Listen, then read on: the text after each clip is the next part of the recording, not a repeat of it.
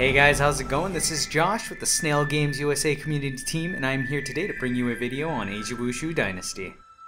Nobility and the never-ending pursuit of the way of the universe.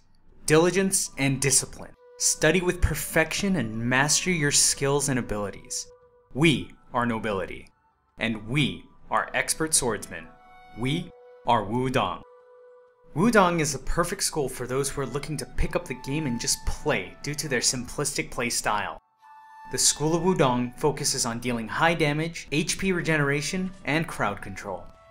The Wudang have an exclusive skill set known as Taichi Sword. Taichi Sword has 5 abilities.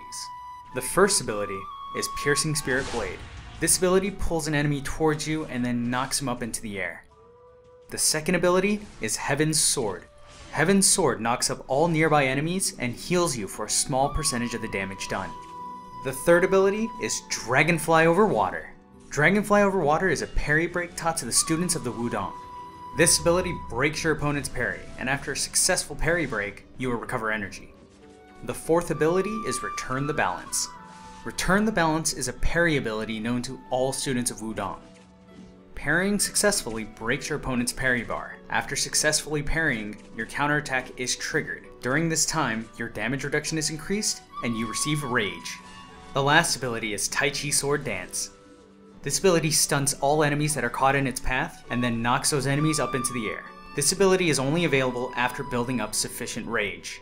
Rage is built up gradually by landing attacks on an opponent, or to build up a large amount by breaking an enemy's parry or blocking an enemy's attack.